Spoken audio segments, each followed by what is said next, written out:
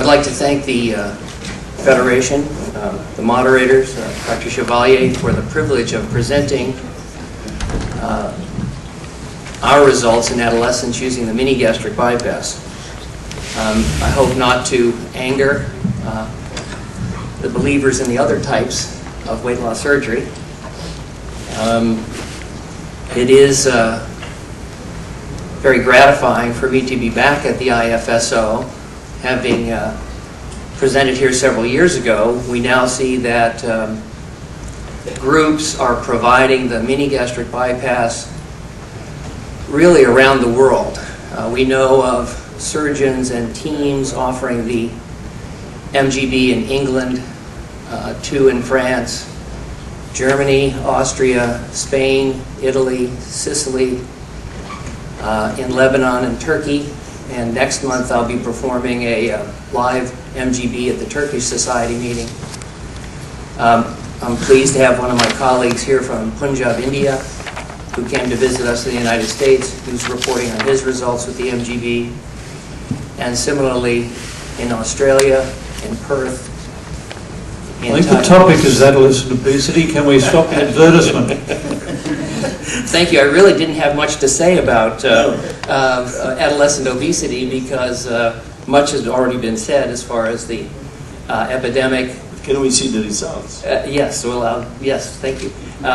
We have. You see that generally about 0.7% of all weight loss surgery is done in adolescents, and most other reports of the band or the bypass, with the band being very safe, with a moderate failure rate, and the Roux-en-Y basically being more effective, but somewhat more complicated and difficult to revise.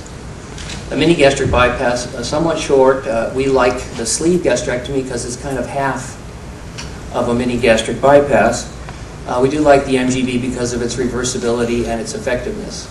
And so this report describes our experience with 34 patients. The selection criteria are pretty similar, not at your request. We'll just skip over these. They're pretty similar to most other selection criteria. They're rather strict. We had 35 adolescents between 12 and 18 years of age. 0.7% of my personal series of 4,400 MGBs from between 1998 and 2008. The mean age was 15, the weight was 100 kilograms, BMI 39. So basically these are adult dimensions in adolescence. The mean operative time, one of our attractions, 39 minutes, the median hospital stay, 1 day, and the weight loss at 1 year is 38 kilograms or 73% excess body weight. There are no leaks, DVT, obstruction, or significant reflux gastritis. We now have 5-year data on about half of our patients with essentially no revisions and other complications to date. As I said, a rather short presentation. The MGB is relatively simple to perform with an operating time around 38 minutes. It's reversible and revisable. We think it's relatively safe, comparable to the lap band in safety and ease of performance, but it tends to be more powerful, similar to the Roux-en-Y gastric bypass, and maybe even comparable in some cases to the biliopancreatic diversion. Again, I'd like to thank for the opportunity of presenting this, and I apologize for my initial delay. Be happy to answer any questions. Thank you, Dr. Rutledge. Paper's open for discussion. As you're aware, people worry about that procedure because of the reflux of duodenal fluids and bile. Here are children who've got 60 years to go. That anxiety must be a much higher level of anxiety for you for these? I thought you might ask that, and so I put in a study from Australia looking at the long-term follow-up of Billroth-2 patients in Australia who had Billroth-2 for ulcer disease. There are controlled or long-term population-based studies from Finland, Australia, the Mayo Clinic, and others looking at this issue, but I'll just talk about one. In this study published by Brasili from Australia, 569 partial gastrectomy patients for peptic ulcers were followed. 507 or 83.5% had Billroth-2s. The duration of follow-up mean was 17 years, and the expected rate of gastric cancer in that group of patients based on population analyses was 6.5. The actual incidence was 1.4. They concluded the risk of gastric cancer was not increased with partial gastrectomy. I think, excuse me, we could look at a couple of other issues. This is an interesting study from Sweden of 18-year follow-up of 63,000 women, and they identified over this roughly, 2-decade follow-up 156 cases of gastric cancer. So that means every 20 years it's going to be a 0.25% risk, or 2 to 3 cases of gastric cancer in these older women per 1,000 patients per 2 decades. Okay, we have removed the organ though largely so that the field effect is weakened. What about the esophagus and data from the esophagus? Well, I think reflux esophagitis is a really good concern and a good question. In our experience, reflux esophagitis is very common, as I'm sure you see in your pre-op patients, but the MGB, like the Roux-en-Y, is very effective in reversing those reflux symptoms, and endoscopy confirms that. Dr. Hager. Kelvin Higa, Fresno, California. I guess when we're talking about adolescents in these operations, what I've missed, I think, during this session is a discussion about nutritional consequences. Do you have any nutritional data on this group of patients? Yes, we're fortunate in these younger patients we haven't seen the complications of bypass, but we see in the mini-gastric bypass exactly the same incidence of insufficiencies that are reported in the Roux-Y series. So almost 5% of our female patients will present with iron deficiency anemia, usually managed by adjusting the menstrual cycle and iron supplementation. We can see long-term risk of osteoporosis and low calcium, and so supplementation with calcium and vitamin D, I think, is critical. So I think that in the trade-off between efficacy and safety, we do see that a bypass is a bypass is a bypass as far as the risks of those malabsorptive complications. And so that is a concern in our experience, just as it would be for a Roux-en-Y or biliopancreatic. Dr. Edel? Yes, I watched Dr. Rutledge work for a few days, visited his clinic for a number of days. I haven't seen happier patients. I just want to say that we did studies on gastric tubes, published a few journals, different studies, but without tampering around the esophagus, around the cardia, periesophageal area, just forming the gastric tube the way Dr. Rutledge is, we found an increase in lower esophageal sphincter pressure and a decrease in reflux. And I'm wondering if you've had the same experience, Dr. Rutledge. Well, Dr. Deal, first of all, thank you for your commentary. And yes, exactly. We think that there are a variety of factors, including the attachment of the bowel to the bottom of the gastric pouch, which tends to reduce the hiatal hernia. We think that the gastric tube is a relatively anti-reflux operation. Obviously, the loss of abdominal obesity makes a difference. And so our studies show about 2/3 of our patients preoperatively present with gastroesophageal reflux disease. And on follow-up, resolution of that disease occurs in roughly 80 to 85%, depending on when we've done that study. So we think it is an effective technique, and I think we do reproduce your findings. John Morden, Sanford, California. At Lucille Packard and some of the other adolescent weight loss centers around the U.S., we have multidisciplinary plan and team members. Obesity is a chronic disease. Surgery is not going to solve it all. You still have to work with the patient, particularly the family. Are there any sort of multidisciplinary aspects to your adolescent care? Yes, I think it's a wonderful question. We think if you do a relatively ineffective surgery, you need a tremendous support team. The less effective the surgery, the more you need support and exercise and advice and counseling.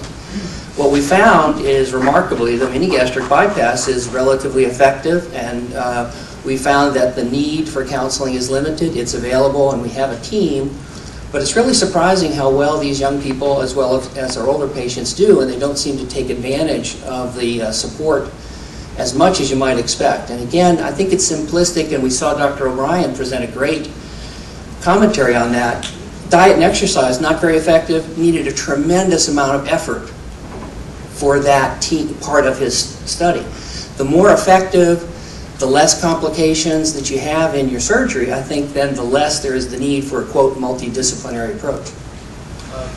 The question is more to point for certain complications, vitamin deficiencies. Sometimes they have problems with different substances afterwards. That's more to the point rather than the diet exercise. I think that's a great point, and we certainly have seen that where we have had some of the young people, when they've had a transformation in their body image, where they're able to go out and do things, be invited to parties, will be stressed by taking alcohol and things like that. It's been a major problem. And we do have resources. I have to say we have failed in some of our patients to provide all the support that they really needed, because we've seen problems where a young woman goes from overweight and less attractive to very attractive and got into things like, as you point out, drugs and alcohol. So that's a very important point. Thank you. Okay, we have time for 2 more questions and a quick response to each. Peter Goretsky from New York. Biliary reflux seems to be more kind of silent and prolonged problem. Whether you do any routine endoscopy at any time interval for all your patients, but particularly for the group you presented, and what's your anti-reflux protocol for? Do you routinely put patients on H2 blockers and PPI, Carafate? Because we know the PK of pepsin is about 4.5, and that's where really pepsinogen kicks in and starts to digest the esophagus along with the biliary acids. Well, short answer to that? Yeah. Well, we feel that the concerns of bile reflux are the major concerns of surgeons who are skeptical of the MGB, and rightly so. On the other hand, we don't see, maybe because of rose-colored glasses, we don't believe that we see much bile reflux as a primary problem. We feel that we do see, like Roux-en-Y, a significant incidence of peptic marginal ulcers and dyspepsia, which we treat with antacid regimens, just as you would in a non-bile reflux type situation with, we think, excellent effectiveness. And I would be happy to give you a more detailed answer, but I've been... We'll go to the next. Thanks. Yes. Final question. This is Dr. Kalal. I'm from Punjab, India. I'm doing MGB, mini-gastric bypass, from last about 2.5 years, done about 200 cases by now. And similarly, we don't see any reflux. We are not seen as yet. It's just about 1 to 2% cases whom we have to put on antacids, and they feel good just medically after that. So I had a question for you, Dr. Rutledge. The size of the tube, like the diameter, how much does it really matter? Because I'm making it with 334 kg, and how much does really it matter as far as the weight loss is concerned? Terrific question. Short answer, I think it means a tremendous amount. The other day, Dr. Tacchini was presenting and said that a larger gastric pouch was okay with a mini-gastric bypass that he's performing. I strongly disagree. Having done both large and small pouches, a smaller pouch basically gives you better weight loss, and I use a very small bougie. Thank you all. Thank you very much. And just one final question. I did ask Paul O'Brien, but he forgot. It's getting old. My question is, how do you? It's probably not going to be short your answer. Try to summarize. How do you explain some hostility in the world of bariatric surgery for this operation, and why at the end of the day you don't do the Roux-en-Y? I mean, why don't you do the anastomosis? Because if you do the jejunostomy, it's closed. I mean, could you give me an answer? A great question. One is, why are people so hostile to the MGB? I hope it's not me personally. If so, I'd like to apologize. I think that the loop had a terrible reputation because we forgot what we learned in the early 1900s. You can't place a loop adjacent to the esophagus. When Bill Roth invented the Bill Roth 2, he was doing small resections at the base of the stomach, of the antrum. And as we, in the early 1900s, as surgeons, we expanded that. We did resections closer to total gastrectomies, and that is a tragic mistake. We learned that. Cesar Roux invented the Roux-en-Y because of that. You cannot put a loop adjacent to the esophagus. Now, for the next 100 years, We treated ulcer disease with antrectomy and Billroth 2, and it was a pretty good surgery. It's not perfect. It does have bioreflux. It does have marginal ulcers. It does have its own problems. But it's a short, simple surgery, and we do it all the time. In the United States, Billroth 2 is done roughly 16,000 times a year. Heaven forbid if it be done by a bariatric surgeon, but it's done for gastric ulcers and trauma and gastric cancer all the time. Now, Edward Mason, the father of bariatric surgery, many would say, put a loop adjacent to the esophagus. And not surprisingly, they did badly. And so I think many of us bariatric surgeons remember Mason's results. They were bad. And they hear Dr. Rutledge say he's using a loop. They assume it's going to be bad as well. But this is a loop like the old Billroth 2 that we do every day in our general surgery practice. Thank you very much, Dr. Rutledge. And at that point, we'll